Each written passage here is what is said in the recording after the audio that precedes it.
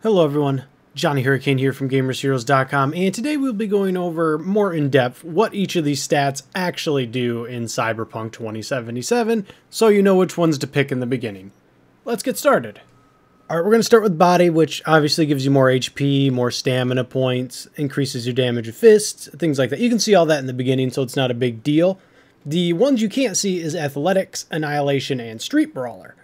Athletics is more stamina, more HP. Basically, you become more durable. That makes sense, right? It's a body stat. So you can take more hits. Oh, you can also carry more stuff as well. Annihilation, this focuses more on heavy weapons and shotguns. Basically, you'll do more damage, reload faster, easier to handle.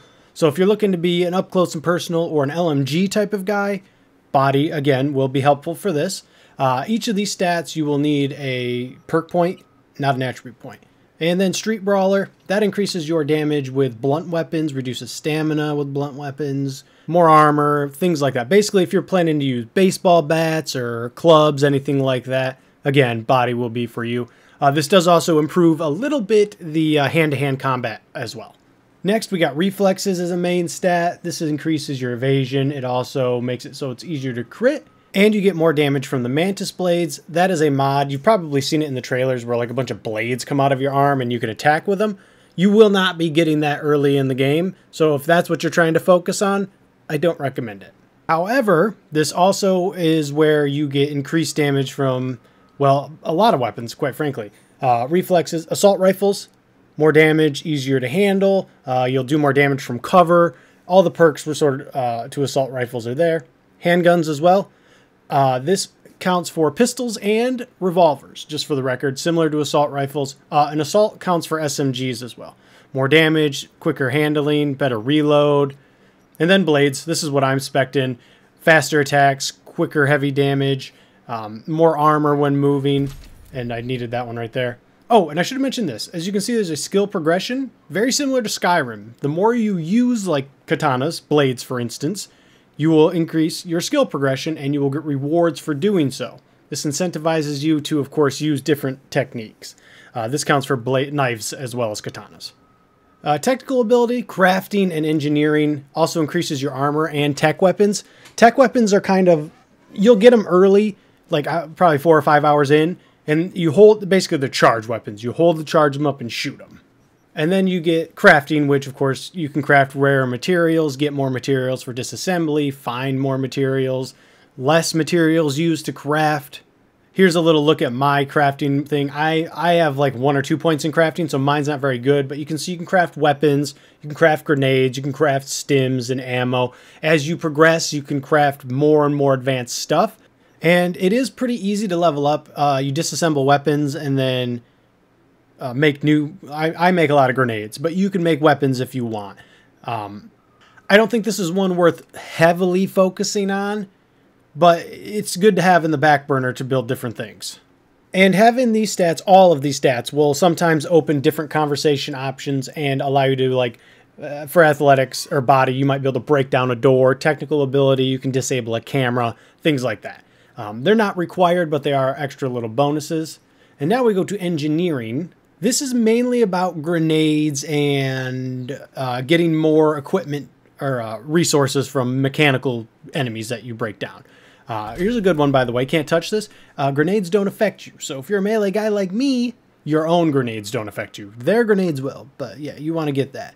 And of course, you can have ones that increase the explosion radius, or you can see the radius.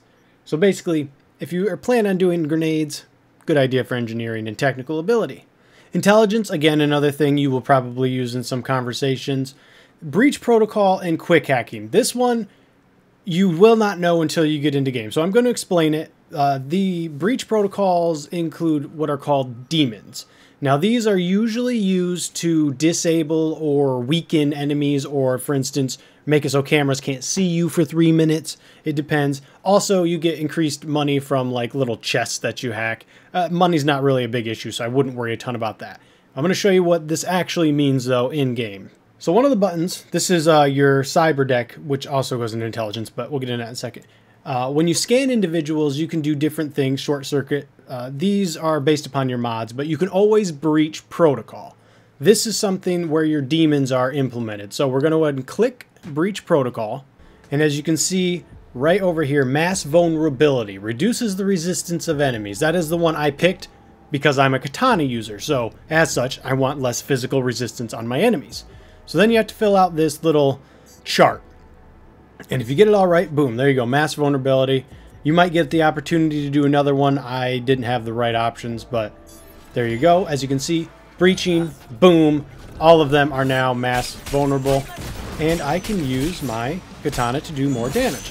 Obviously, you'll want to pick one that is probably more based on your play style for the demons, but that's how they're done. Everybody gets this. You don't have to have a ton of intelligence. Everybody has the breach protocol.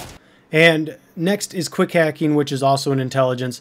This has to do with your RAM and your abilities while you are actually quick hacking. Breach protocol will always cost 0, but other abilities will cost a certain amount of RAM. I'm going to show you pretty much the same footage, but we're going to go over it in quick hacking form. So when you're quick hacking, breach protocol always 0, reboot optics and short circuit. Those are two pieces of equipment I have. You'll start with that, by the way.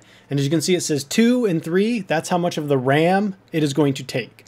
And that is what quick hacking skill tree basically revolves around, is making it so it takes less RAM to do, or you get RAM back quicker, or you do increased damage with your quick hacks and all that business. It might sound like quick hacking might not be that important, but as you get going in the game, it becomes more and more useful, so don't sleep on it.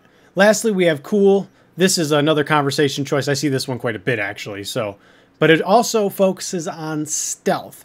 Improved takedowns, non-lethal takedowns, dagger throw, moving faster while stealth. Basically, it involves any type of stealth thing. And then cold-blooded is kind of the opposite. So stealth is like non-lethal takes down. Cold-blooded is, I've had it level up basically when I've gone on a killing spree against thugs. And that's what it is. As you kill more enemies, it all revolves around this cold-blooded skill. You get more movement speed, you get more attack speed after you kill an enemy for a short amount of time. So that's what it is. So if you're planning on killing a lot of people, it's worth at least checking out, especially as a melee user, because that movement speed is very important. It also increases mono wire damage, which you probably won't get for a very long time. You need level 20 street cred, and after 8 hours, I'm like probably level 9. But I got really lucky and found a legendary one in a chest, so that's why I have it. So it's a really cool little funky weapon, but again, if you're focusing stat-wise on your weapons, cool is not the one you want to head into super early. Alright, I hope that helped you to understand the stats in a little bit more depth, because I know when you begin the game, they don't... It tells you the basics, but it doesn't tell you what goes into what weapon, what goes into what type of, hacking, stealth, all that business. And this should help you understand a little better what you're building into. Don't worry a ton about it, to be fair, because you get stat points pretty consistently throughout the game as long as you keep doing missions. But anyways, that'll do it for me. If you liked what you saw and got what you needed, like, comment, subscribe, and I'll see you guys in the next video. Later, Gators.